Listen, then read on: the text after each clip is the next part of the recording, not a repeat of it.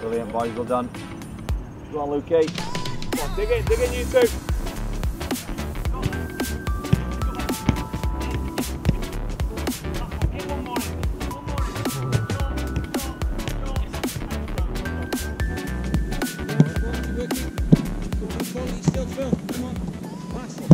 First week back, are you glad to be back in the building, as it were?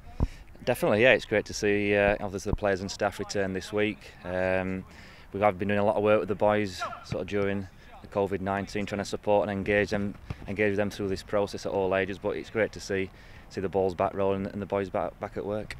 How difficult has it been to get back, that transition from lockdown as it was to where we are now? Yeah, we've received a lot of guidance and protocols from the EFL, which we've put in place over the last couple of weeks, and yeah, it's been challenging, but the staff have all contributed to what's been a well-organised week for the boys. And looking a bit forward, the season's not too far away. What kind of information do you have when it's going to start?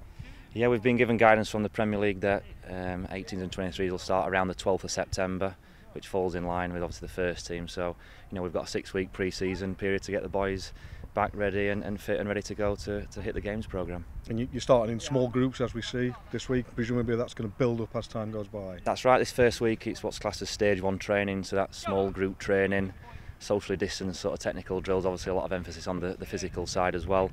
And then next week we can move into what's called stage 2 training, where we can, you know, train as a group and do contact training. And looking forward to the weeks and months ahead? Absolutely, yeah. Like you said at the start, it's great to be back, and you know, there's a lot of smiles on the staff and players, the fact that they're back at work.